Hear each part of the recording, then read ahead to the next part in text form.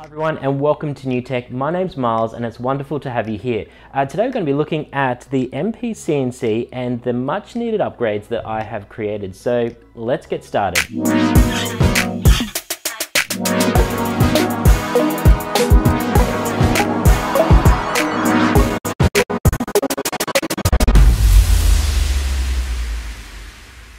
So as I was building my MPCNC, I had in mind there was three things that I wanted to improve on it. The first thing was rigidity, the second thing was the safety features, and then the third thing was maximizing the space that I could use. So the very first thing that I had in mind was that I was going to use a 1.5 kilowatt spindle in the center of my MPCNC. Now, that is much heavier than the palm router that is typically used. So the very first thing that I did was that I increased the strength of the outer rim using solid 25mm bar. Now this does not flex at all, so it really stopped the issues with the flex of the Z-axis as it moved along to the center of the MPCNC. However, I've still got the hollow bars in the middle so I can pass the wires through. There is a slight flex there, but nothing that I'm too worried about. Now, the second thing that I want to improve is the general stability overall in the machine. After some use, I found that the machine started to get a little bit wobbly just because the parts started to loosen up and settle in.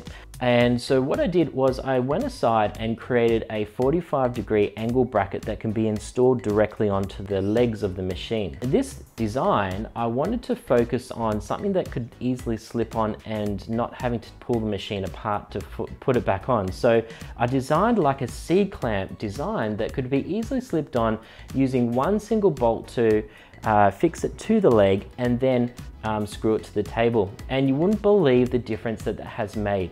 I've gone from about a 0.2 or 3 mil of a shake down to pretty much nothing. So it's actually made quite an incredible difference with that 45-degree angle bracket. And with all my 3D prints that I have created, there is absolutely no supports needed. So this printed really well without any supports. So the next part that I wanted to improve was the safety of my machine. So besides using an e-stop, I've got one of those installed. That should be on every machine. And that's just there as an emergency. You can hit it and it'll cut everything off. But what I also did was that I realized that on my GRBL settings for my Arduino, I had 3 outputs, and those allowed me to stop the machine.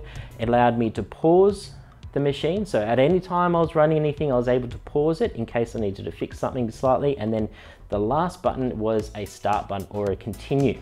So those were really simple. I think I used the RST, the feed, and this cycle outputs on the Arduino, but I also used the 5-volt output to light up those LEDs on the buttons. Another thing that I've also improved for safety is this keypad. And so what I've been able to do is I bought just a really cheap Bluetooth keypad off eBay. And with this keypad, I could go into the universal G-code sender settings and I was able to give each one of these keys a function which allowed me to step away from the machine and actually go up close to what I was doing. And then I had very simple functions that I could easily click and move the machine around. So I just did the basic X and Y axis using the keypad. Then the plus and minus I've used for my spindle Z-axis up and down. I've also done a reset 0 and return to 0 function on the keypad. So this was an absolute time saver and a safety must to have on your machine so you can move around and do what you need to do without being tethered to one spot and see exactly what you're doing up close. The third thing in the safety that I want to look at is my upgrades to the motors on my machine. So I had some issues with my motors getting quite hot, and so I was really concerned about the long-term use of my motors that I've installed. Now, I have been pushing these at almost maximum amperage, so I've put these on 2 amps and they've been absolutely fantastic. They just chew through any movement at all and they never skip a beat. But the consequence with that was that I was overheating these slightly and I was really concerned. So what I did was I went aside and redesigned the brackets for the motors and added on a fan to the top of the motors, allowing that air to pass the motor and out the bottom. Now this has been an absolute champ when it comes to keeping those motors nice and cool, because I could run it for hours on end and still only be just above room temperature, so absolute must. I've also done the center motor too on the Z-axis. I've created a little bracket around there that can slip over the top, and one simple zip tie that will hold that together on top of the motor just to stop it falling off. But that also has done a fantastic job at keeping that Z motor nice and cool and no skips at all within the Z movement. The very last thing that I'm going to be looking at today is one of my favorite things, is maximizing the space on my MPCNC. So one of the things that I was looking at is that a lot of the CNC machines that I have seen were kind of constricted to one way or another, because you had kind of walls going one way, and you're kind of restricted about where, if you want to put a long piece of material down and slide it into the machine, that you could only do it from one direction.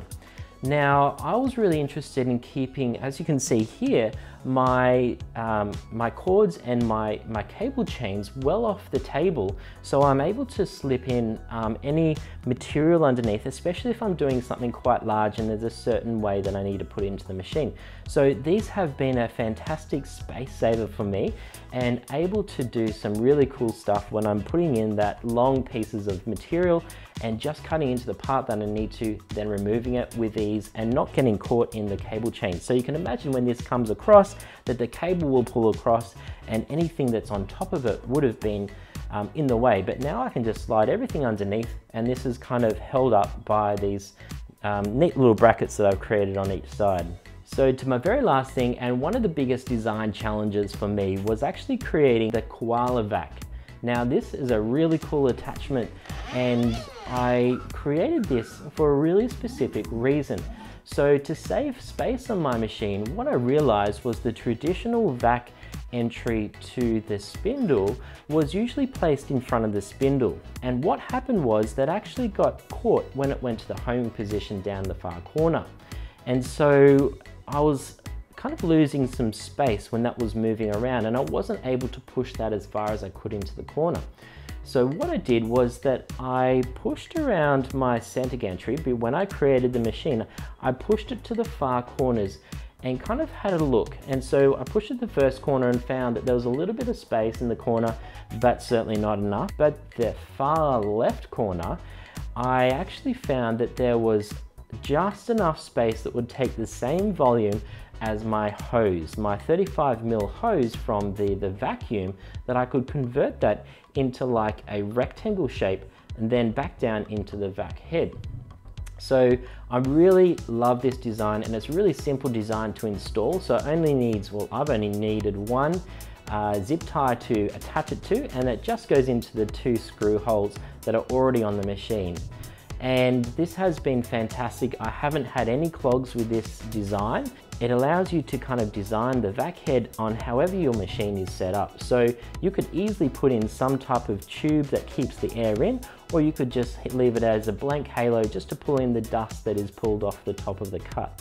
So guys, I hope you've really enjoyed what I have shown you today. I have actually included these 3D files for all my parts today down below on my Thingiverse page. I hope you've really enjoyed it. Please make sure you give me a thumbs up, subscribe to my channel, and I'll see you next time. Thanks guys.